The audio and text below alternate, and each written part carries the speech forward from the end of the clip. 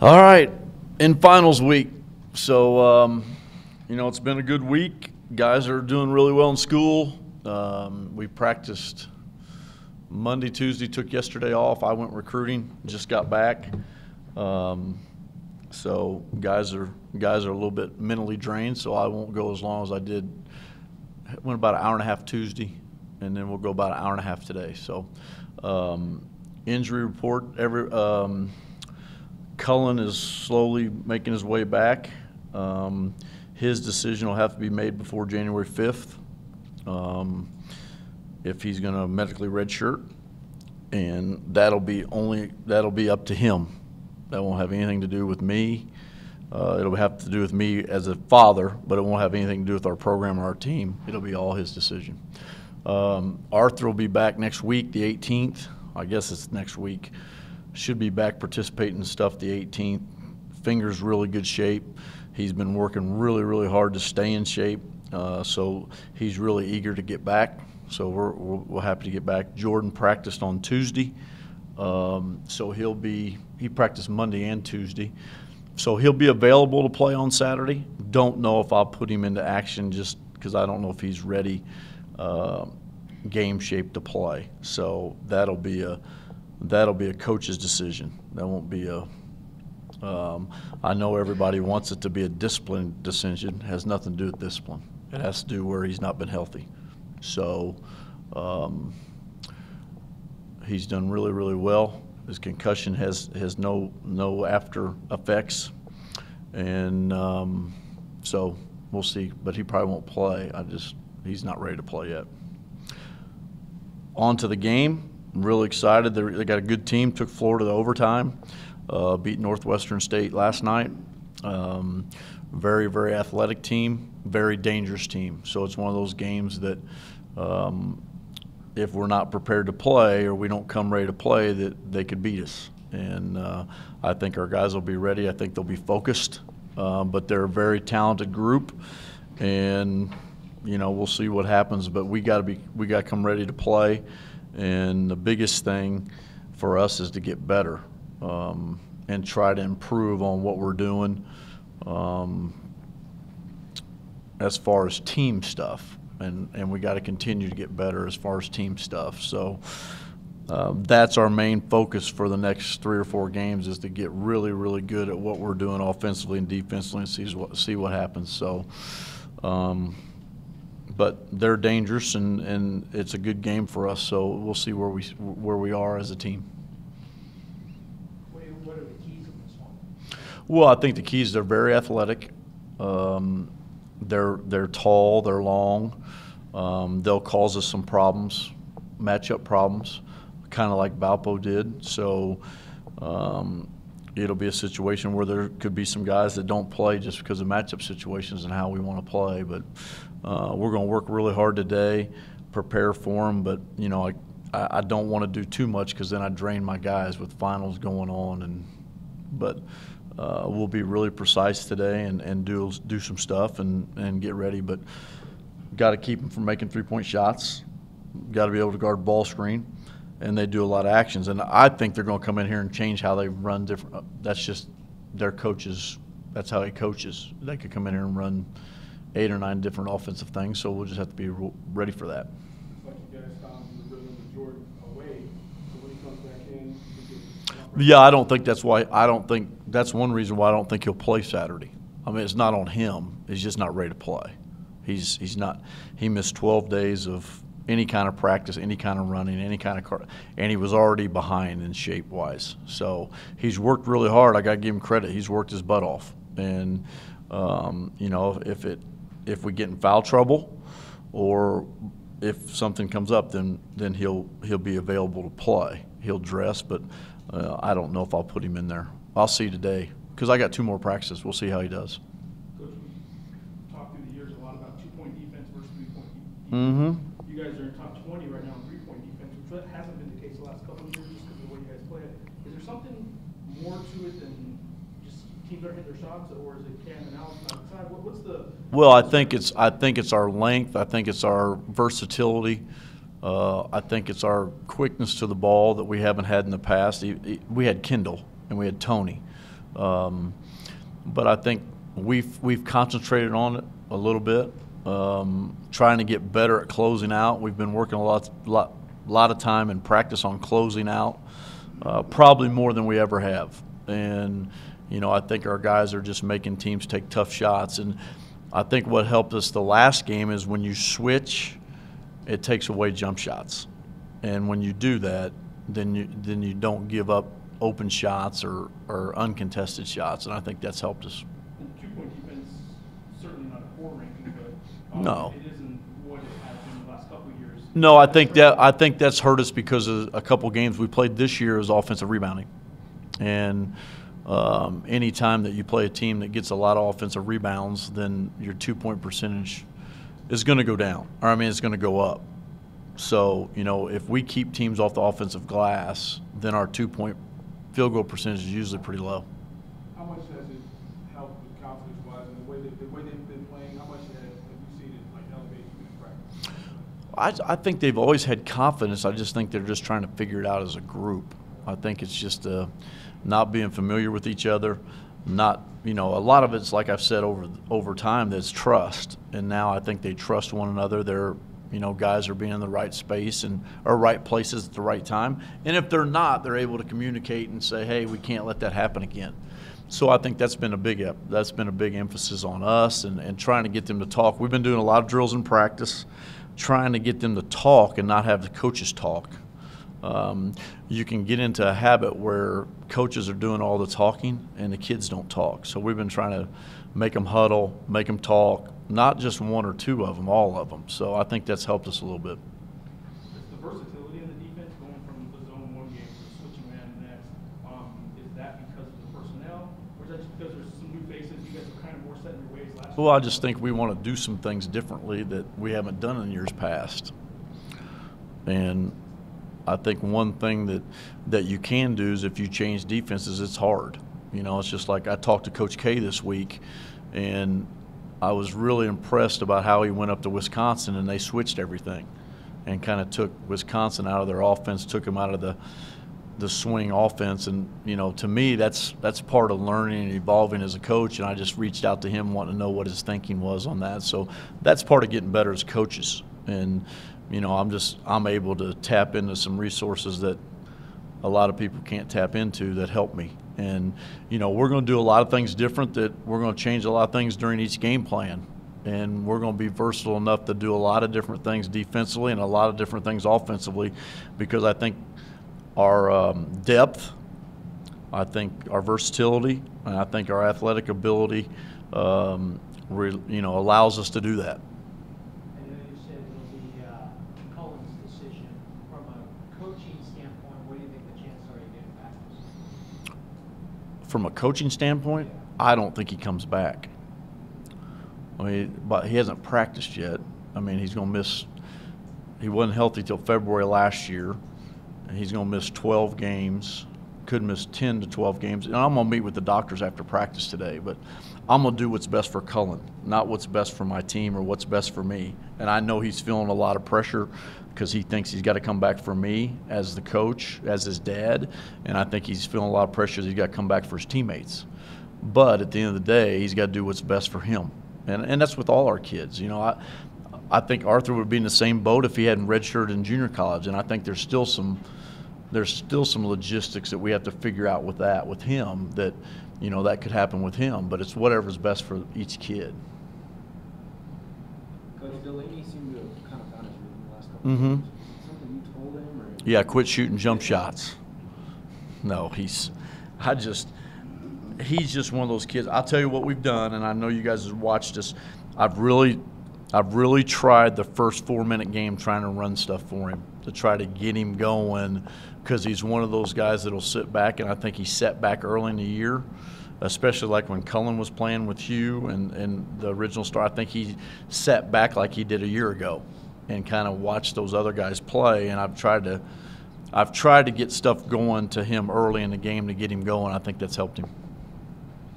Coach Dewey, are we going to then, since we've been so successful, are we going to probably try to go inside since Lockwood is shooting those great, like a little hook, a little jump shot it. Joe was passing the ball inside there. Do you think we're going to probably try to be more successful going inside this year? Well, I don't think it's going inside. I think we're getting paint scores because we're driving the ball. I don't think we're getting paint scores where we're just posting the ball up and throwing it in there. I think our driving ability, I think getting those big guys with angles closer to the rim where they don't have to – they're not capable of doing what Alex and Cam are right now. Will they be? Yes, they will, because we'll develop them. But I think a lot of our points in the paint are coming on drives and passes, and we're able to post our guards. Our guards are as big as anybody in the league and anybody in the country. So, you know, we posted Sam a couple times at Valpo, and he did some good things. And, you know, it's just trying to get those guys in the paint to play to those strengths. But I think our big guys with JJ and Obach and Joe and, you know, Devin, you know, they're not the inside presence we've had in the years past, but I think they'll become that. And I think with Timmy Williams next year, we had somebody that's got major inside presence. So we'll try to always do that and try to get stuff going to the rim and get to the foul line first. Yesterday, the UTEP athletic director said he wants to try and get a series going with Right. football and basketball. Yeah, I didn't know anything about it. I just phone calls. But Lamont does my scheduling. I haven't had any discussion with them about scheduling the game. Now, I've made a comment that I'd listen, but we haven't done anything. I don't know, and I don't know what football does. I do my scheduling, they do their scheduling. So I don't know where that came from. That's on them, but I haven't had personally any discussion if we're going to play them or not, and I sign off on that. So Is that something you'd be open to? I don't know if I'd be open to. I'd think about it. Always. You make the final decision. I sign off on all our schedules. That's the way it's always been. So, Do you have a drop dead date on Cullen and Arthur? well, Arthur's going to come back for sure. He'll be back. He'll be back. I think I said this earlier. I'm just kidding. He'll be back on the 17th or 18th, Jeff. 18th. I think it's the 17th or 18th. I think he's cleared. He's had his stitches out for a week. Everything's going good. His swelling's down. He's doing stuff on the floor. Like I said, working. He's in really good shape. But a lot of it's going to depend on how he's catching the ball and all that. So it'll depend once he gets his last X-ray. He'll have another X-ray. No, I'm just giving you a hard time. I'm just giving you a hard time. Sometimes I forget if I said it or not. But I tried to cover most of it. With Cullen being out for a while, and then Hugh, has said he realizes he doesn't have to take the story load on himself, and guys like Delaney have to. Right. Is it one of those things for the rest of the year? It's going to be kind of different pieces every night, or is there a go-to guy on this team as a scoring wise? Well, I think Hugh. You can go to Hugh and Dede. I think what Hugh was alluding to was the only one that's been proven to score the ball other than it was Cullen.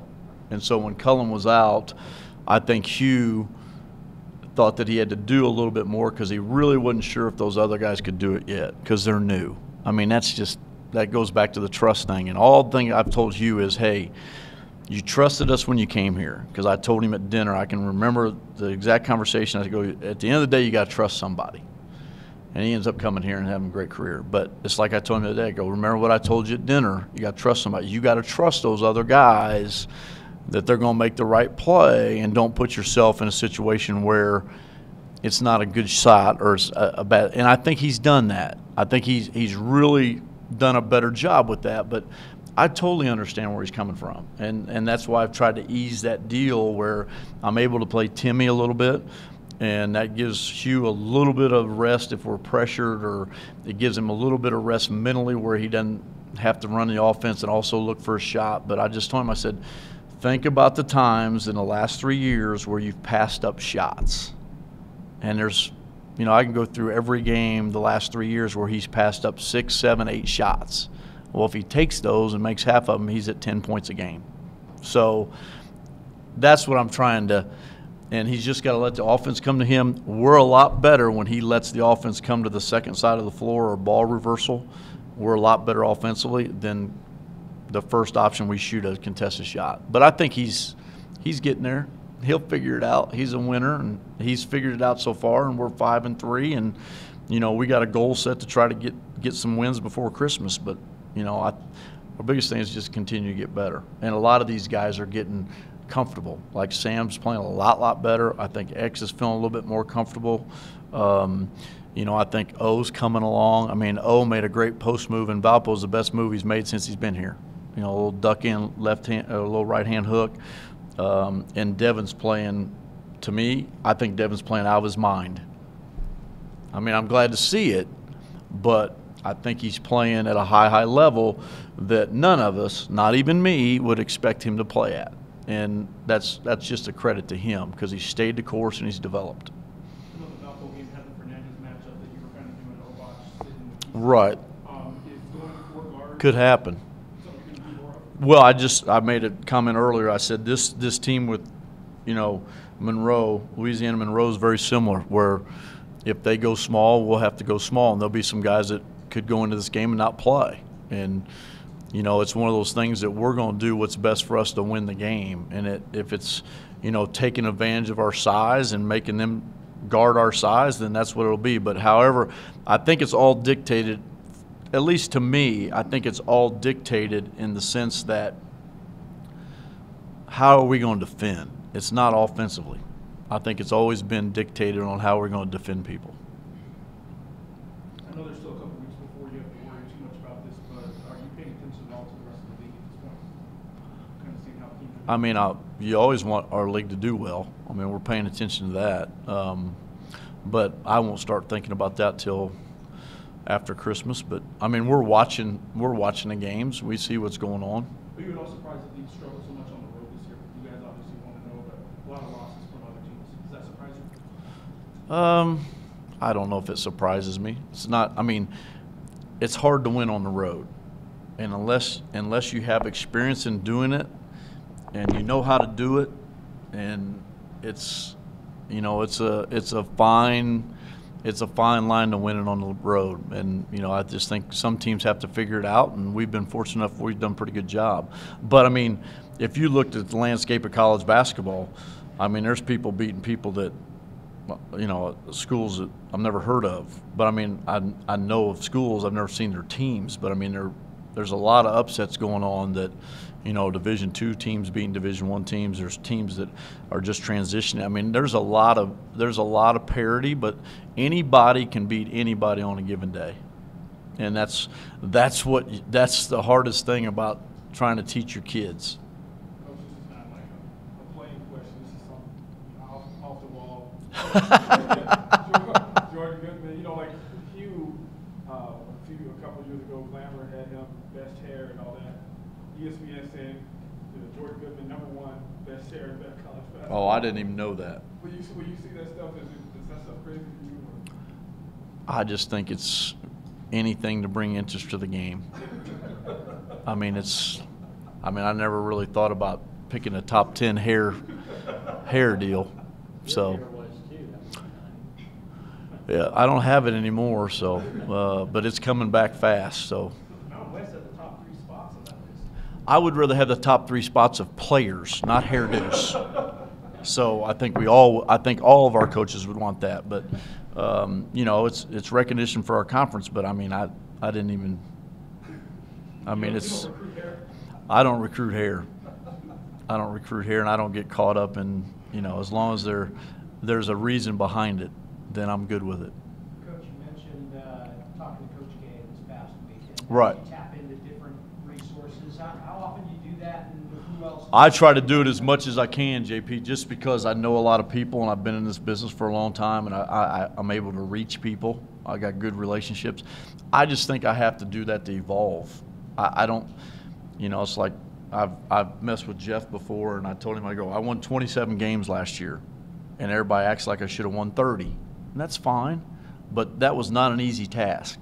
That's a harder task than the one I have right now. I'm having a lot more fun coaching, and I have to work a lot harder because I got a new team. But last year was not easy. And I told myself a long time ago, if I ever got a chance, I got to continue to get better. And that's not just on what I do or how we play or what my program's about, but how can I make our program better? And I think I learned that from Steve. I think we evolved over these 8 years to where our program's known nationally, but it's how we play. It's like I've said all along, we haven't changed anything offensively and defensively in 8 years. We just do it at a high level, and we put different pieces into that deal where we use different strengths of different players, but it's the same. We haven't changed a lot. But I do try to reach out to coaches that I really, I watch a lot of games. Everybody thinks that we just coach practice for 2 hours and go home and hang out, and I watch a lot of games, and I'm trying to get better, or how can I make my program better, or how can I reach that point where my program's like some of these others where I know what we're getting into, but I got to try to make my team better. And this year has been a challenge because of the injuries and a new team. So I'm just doing everything I can to make my team better. And I kind of took a chance at Valpo and did some things we haven't done, and we really did a good job. So that was trusting my guys that we could do it, and we did a nice job. Anything else? Craig, last year you kind of had a team where you can almost say, here Kendall goes for Cameron Kirk. Right. Or just throw it in the block. Just dribble down, throw it. Rebounding and defense and Right. monitoring ball possession. But are those things more important on this type of team? Yeah, the ball control is a lot more important. They just don't understand it yet.